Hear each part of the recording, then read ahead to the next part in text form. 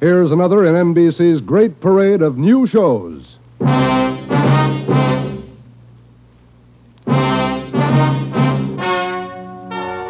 Ladies and gentlemen, the story you are about to hear is true. Only the names have been changed to protect the innocent. NBC brings you Dragnet.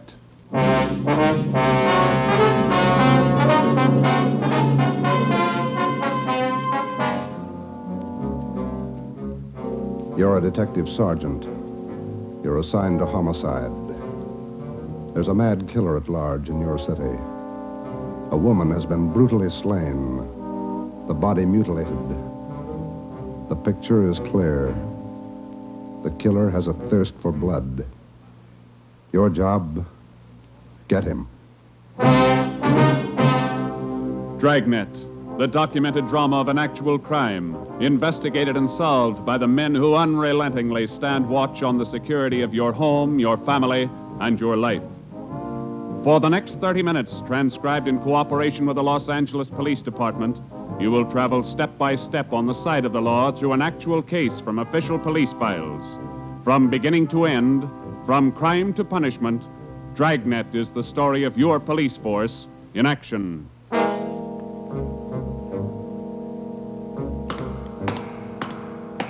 It was Wednesday, January 12th. It was raining in Los Angeles. We were working the night watch out of Homicide. My partner's Ben Romero. The boss is Ed Backstrand, chief of detectives. My name's Friday. I was on the way back from the morgue, and it was 11:23 p.m. when I got to room 42. Homicide. Hi, Joe. Chief wants to see you. He's in there with Romero. Thanks, Chandler. How's the wife? Fine. How about your mother? Better, thanks. Hi, Joe. Hi. Friday, sit down. Did they post the body yet? In the morning. Pretty messy. Strangled and mutilated. The guy's a maniac, Skipper. The body shows it. A murder like this, anybody's a suspect. The coroner looked at the body. He says the weapon was a long, sharp instrument. Found her in a hotel down on East 3rd Street. Manager's son discovered her about 7:30. You talked to him? It was too much for him. He passed out. Manager wasn't home. We'll check with him before midnight. Close to it now, Joe. We better get going. All right. The boys from the crime lab checked the room? They're still down there, Ed. The place is a mess. And get back as soon as you can. We're working straight through on this thing. That's a hot shot. I'll get it. At the Lux Hotel, room 219, corner of South Grand and Cordova. Dead body. Possible homicide. The Lux Hotel, room 219, corner of South Grand and Cordova. A dead... What is it, Friday? Lux Hotel, possible homicide. Busy night. Yeah. You coming, Ed? Right. Let's go.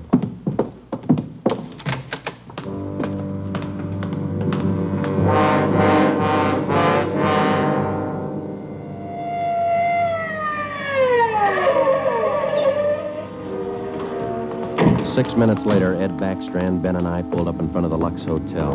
The manager met us at the door and led the way up a narrow stairway to the second floor. The room number was 219. We were prepared for the worst. We got it. You're right, Romero. The guy must be a maniac.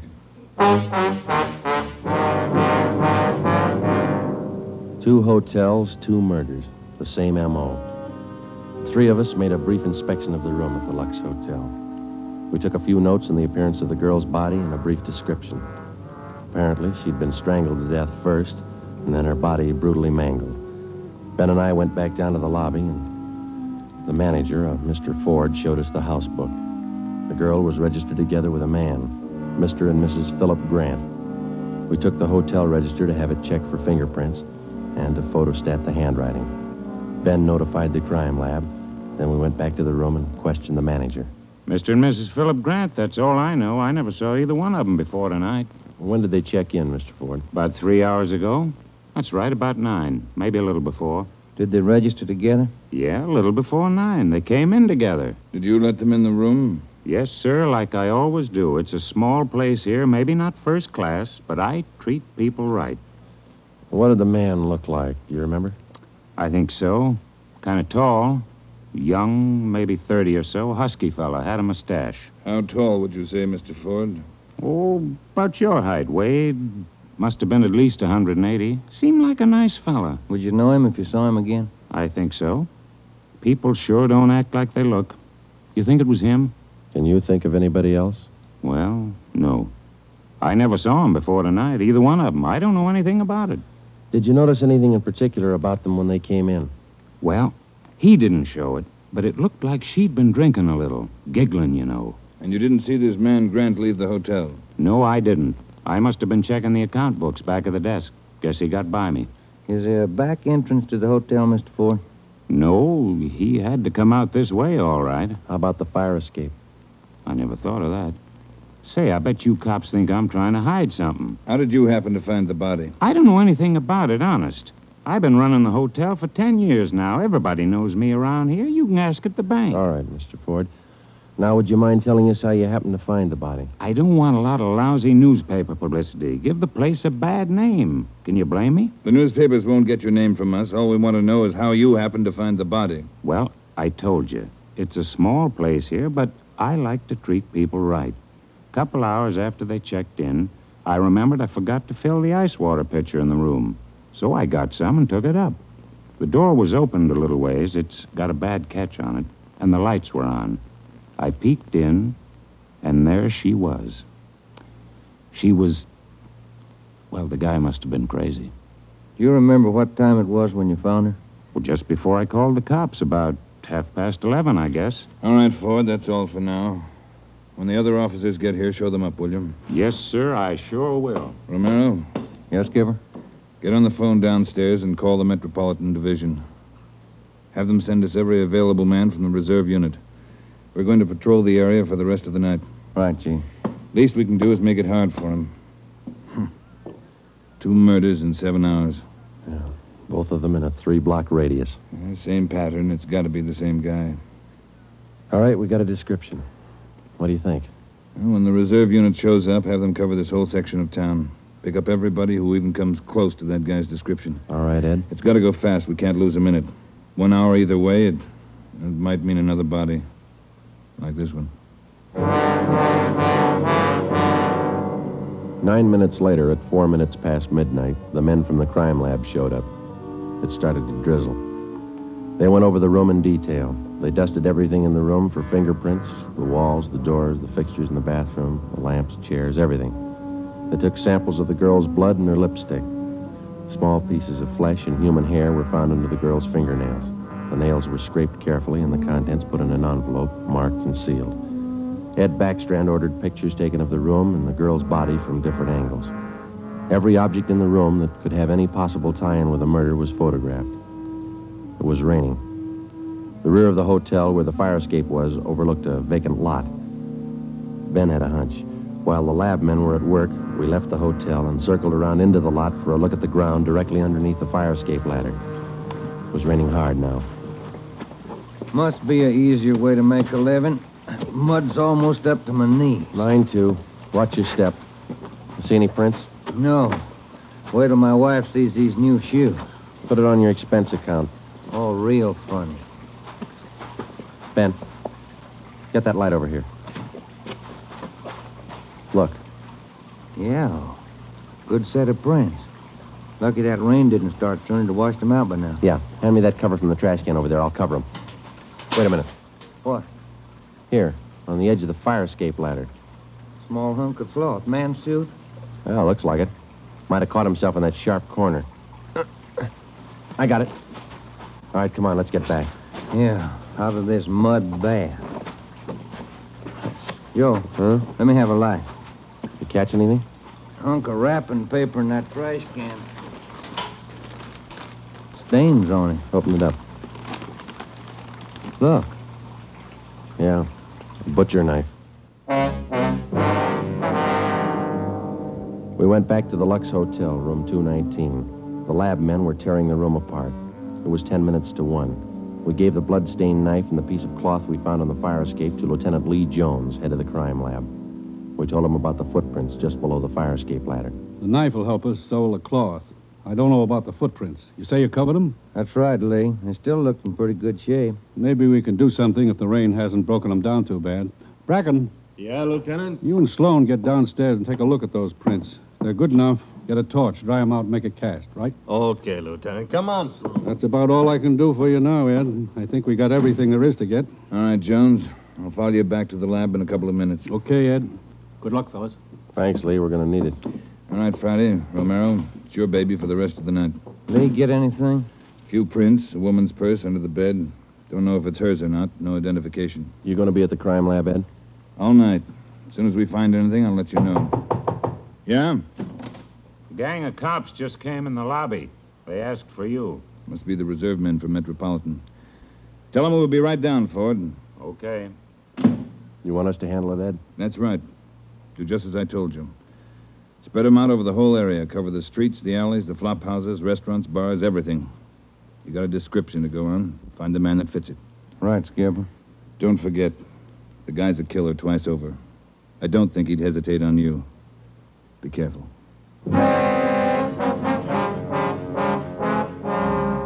We went down to the lobby, and Ed Backstrand gave the reserve men their orders. Then Backstrand left, and Ben and I took over. We picked up another half-dozen men in addition to the men in the reserve unit.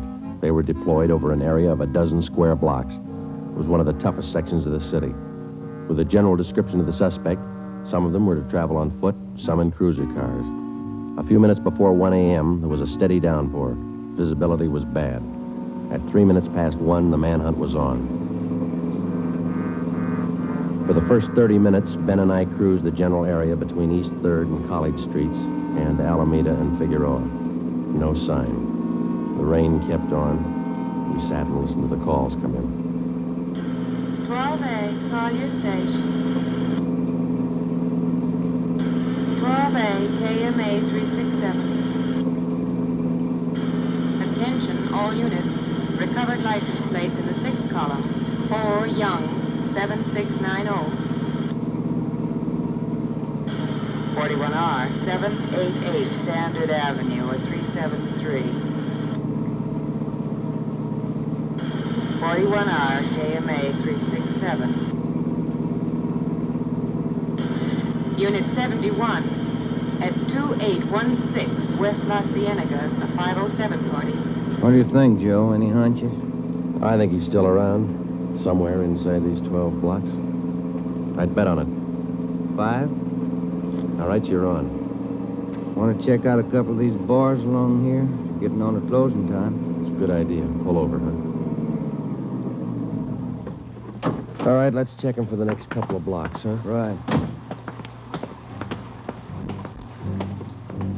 For the next 6 blocks until closing time, Ben and I checked every bar and every informant we met along the way. The questions got to be automatic.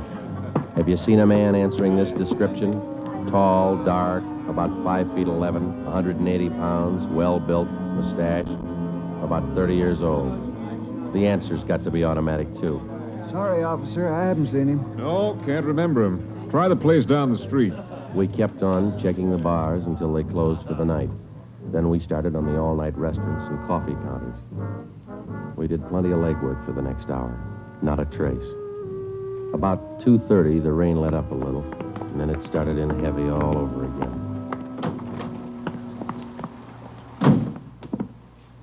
That finishes that block. Yeah, I better get the radio on.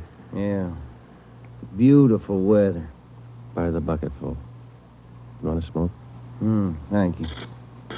Control 4 to Unit 80K. Is that Your a match? location, please. Yeah. 80K, your location. KMA 367. That's us, Joe. You want to take it? Yeah, I got it. 80K to Control 4. 80K to Control 4. Our location, corner of Alameda and Commercial. KMA 367. 80K, stand by. Something doing. Maybe. No, hold on a minute. Control 4 to 80K. Go to the crime lab, code 2. 80K to Control 4, KMA 367. Crime lab. Maybe those prints paid off. Well, I hope so. Let's go. That killer sure picked fine weather to work in. Feels like I just been swimming in these clothes. Yeah. I hope those guys in the crime lab have the heater on. A hot bath and a warm bed lead me on. Attention, all units. Hold it. Let's get the radio. All units. At 420 St. John's Place, a woman screaming. At 420 St. John's Place, a woman... All right, double around, Ben. Hit the siren. I'll get the light. Right, hold on. Left turn on the market, is that right? Yeah, watch out for those car tracks. They're wet. Hold on again. The alley up ahead to your right, huh? All right, pull up, Ben. Put the street light over there. There you are. All right, come on. Let's go. Officer! Officer, over here! All right, what happened? Let's have it. This girl, Rita, she was coming home up the street. A man, he tried to grab her. He slashed her coat. Look at her. I saw him as he ran under the street light. Where'd he go? Down that way, down the alley, over that fence there. A big man. Davis, you there? Yeah, Joe. All right, Ben, go with Davis. Circle behind the alley. See what you can find. I'll call in. All right, come on, Dave. Yeah. Officer, look at her face. What's wrong with her? Severe state of shock, it looks like. Get her in the house, huh? I'll call an ambulance.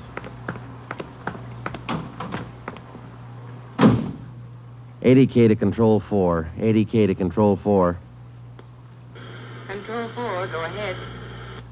Direct all units in the vicinity to converge on area around St. John's Place from Jackson to Banning Street. A woman attacked by large man with knife. Suspect left seen on foot. Possibly still in area. Request ambulance. KMA 367. ADK, roger, stand by. Attention, all units. Attention, all units. Converge on area around St. John's Place, Jackson to Banning Street. ADK reports woman attacked by large man with knife.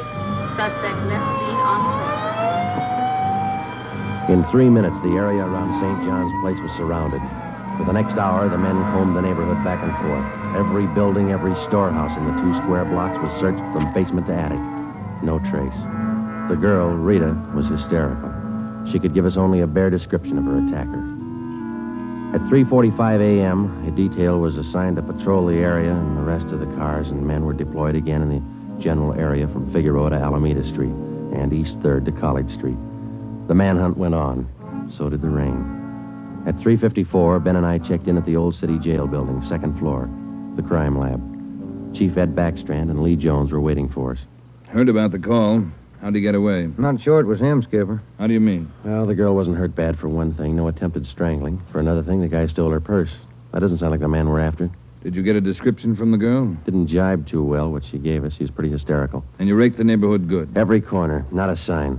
You find anything? Yeah. Jones? Yeah, Ed. Fill them in, will you? Not one print on that knife you found, boys. Blood, but not a print. Your killer's crazy like a fox. And how about the scrapings from the girl's fingernails, Lee? Didn't help too much. Rarely do. Not enough to go on. Gotta have a fair-sized bit of flesh to run it for papal ridges. All we found under the girl's fingernails were small bits of skin. Yeah? She probably scratched the guy up some. Might have drawn blood. We had more luck with the footprints. You get an impression? Dried out the ground with torches and cast them. About size 10B. That's fine, Lee. But how about the prints? Only good one was a thumb. Real good. Got it off the wall near the light switch in the bathroom. Did you classify it yet? Yep. Found it in our single fingerprint file. The print belongs to a man by the name of Long. Robert Long. You got a record, Ed? Yeah. Misdemeanor. 2 arrests for drunkenness last October. Petty theft in December. The mama sheet shows a dishonorable discharge from the United States Coast Guard in 1946. Age 29, 192 pounds, 5 feet 10 inches, dark hair, dark eyes. That's close enough. We got even closer, Joe. Long works as a counterman at the Cottage Cafe down on South Flower. Started there last week on the early morning shift, but he didn't show up for work last night. Good. Where'd you get the tip?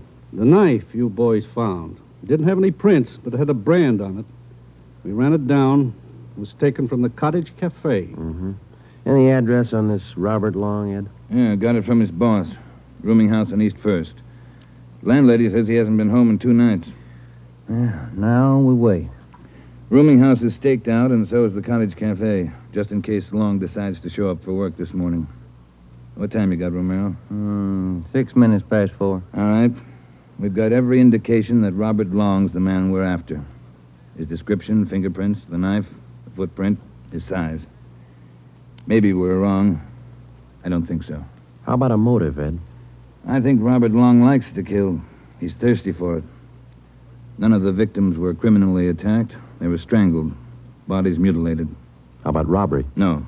2 of the women he killed had money in their purses. He didn't touch it. Well, what's next, Skipper? Back on the street? Figueroa to Alameda, East 3rd to College Street. Keep a net around that area and work it back and forth until we're positive he's not inside. I think he is.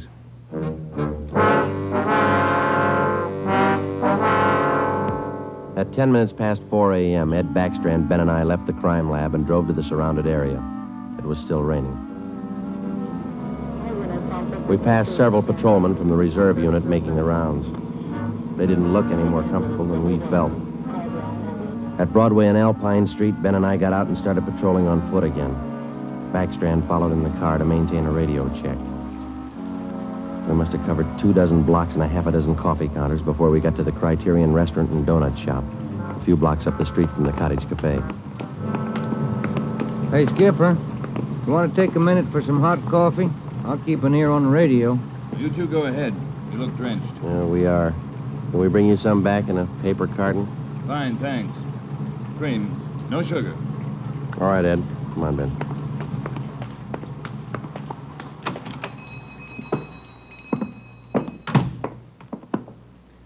Place is empty. Yeah. Yes, sir, gentlemen. What'll it be? Hot coffee? Yeah, there's two of us here. Can you fix up one to go? Sure thing. Say, on that one to go, cream, no sugar. Right. Say, you fellas cops? Yeah, why? No offense, just wondering. Here you are. Thank you. Cop in uniform was around a couple hours ago. Wanted to know if I'd seen some guy he was looking for. Tall, about 190 pounds, mustache, about 30 years old. Yeah, that's the description he gave me. He was looking for the guy. So are we. Say, that's good. That other cop came in right at my busiest time, a little after 2 when the bars closed. You know, it gets pretty rushed, and I didn't have much time to think, so I just said no. Then after the cop left, I remembered. You saw a man answering that description tonight? Yeah. I would have told the cop, but I was rushed. You know how it is. No time to think, and then I remembered. Are you sure? Oh, I'm sure, all right. Whoever he is, he's a lady killer. What do you mean? No offense. There was a sharp-looking dame down the end of the counter, and this guy breezes in and picks her up. Talks to her about 20 minutes, buys her a cup of coffee, and they walk out together. Do you remember what she looked like? Oh, nice-looking dame. Not beautiful, you know, more on the cute side. Ben, you got that morgue shot? Oh, yeah. Here it is. Thanks. Here's a picture. This the girl? Let's see. Yeah, that's her. Who is she? I don't know, mister. Down at the morgue, they call her Jane Doe, number 7. Just by accident, we'd come across a concrete lead on the killer's method of operation. The picture we showed the man in the donut shop was a shot of the strangler's first victim the night before. Evidently, the killer would enter a bar, coffee shop, or restaurant, strike up a conversation with a woman, make friends with her, either buy her drinks or invite her to a bar in the neighborhood, and then the rest of the puzzle was still unsolved. We went back to the Cottage Cafe and checked with the men on stakeout. Not a sign of them, Chief. How are you men covering the place? Baxter up in front and the booth across from the cash register. Lyman's back with the dishwashers. I'm at the counter. When's Long due to report for work, Dave? At 5. About 20 minutes to go. You're lucky you're inside. It's wet out there. You'll look it. All right, Davis. We'll be around about 5. Right, Chief.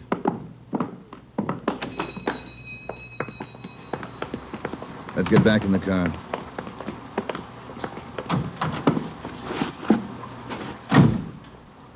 Where to, Skipper? Cruise the next 2 blocks, but don't go too far. If Long shows up for work this morning, we want to be around. The next 10 minutes dragged by.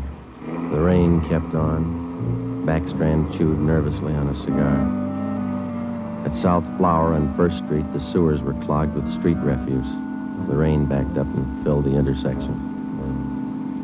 A group of aircraft workers huddled together in a doorway on one corner, waiting for the bus. It was cold and damp.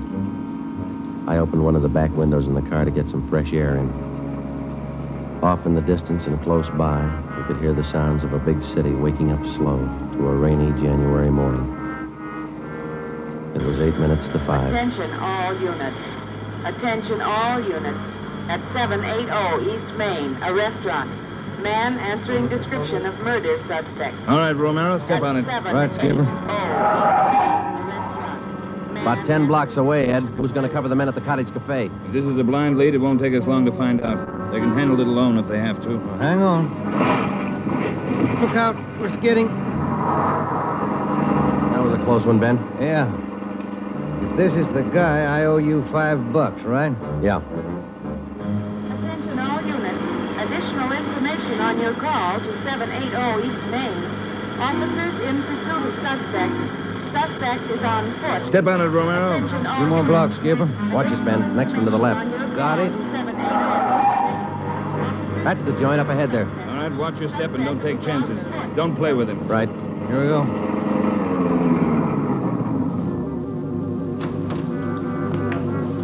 He went out the back, ran down that alley. Come on, Ben. Behind you. You men, hustle it. Circle around the block and choke off the alley. Fast. Emerson, boom. Go with them. Right. All right, over the fence, Ben. Ben, look out, look out. You all right? It's not that good. Come on, Joe. All right. There he goes. Between the buildings. Stop or I'll shoot. The next house. He ducked into the basement. All right, cover me. Right. Come on, he broke through the garage doors. There's Davis. Dave, he slipped through. Get down to the next corner and ring the block. Yeah. Ben, did you follow him? Yeah, right on his tail. That warehouse, a couple of lots over. He went through the back. There it is, Joe. All right, don't go in blind. Watch out. All right, you haven't got a chance. Come out with your hands up. He's not stopping, Joe. All right, let's fan out. All right, Ben, cover me. I'm going for the door.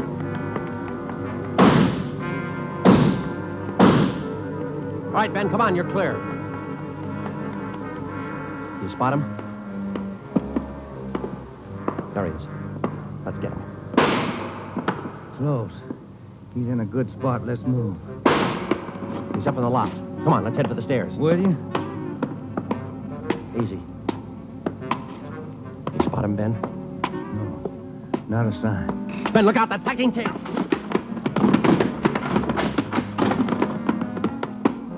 Kind of close, huh, Joe? Yeah. Let's get that punk now. Look out, Joe. There's another one. All right, you. We got the warehouse surrounded. Come on down. All right, then we'll blast you out. Joe, he's dropping down the ladder. He's going for the front door. They're waiting for you with Tommy guns out there. They'll cut you down. Stop. Joe, he's got the door open. He's making a break for it. He's crazy. He's trying to shoot his way out.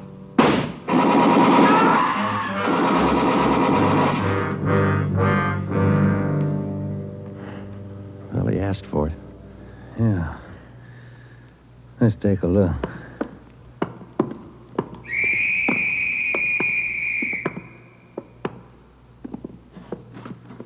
Messed up. Well, like his girlfriends. Yeah. Maybe he just didn't like women. Maybe. Hi, Ed. You all right? Tired. This is him, huh? Even the scratches that girl made on his face. Description match? 5'10", 192 pounds, dark hair, dark eyes, age 29. Robert Long, killer. The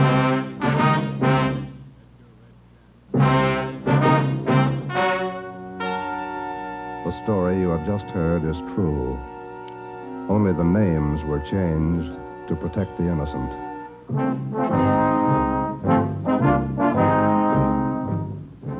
You have just heard the 10th in a new series of authentic cases transcribed from official files. Technical advice for Dragnet is furnished by the Los Angeles Police Department. Tonight's program is dedicated to Detective Louis A. Abbott of the Chicago Police Department, who on the afternoon of March 3rd, 1947, gave his life so that yours might be more secure.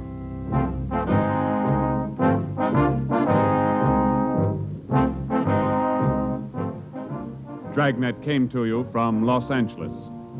If you enjoyed tonight's production of Dragnet, you'll probably want to listen this Saturday evening to a pair of adventure shows featuring two well-known Hollywood personalities.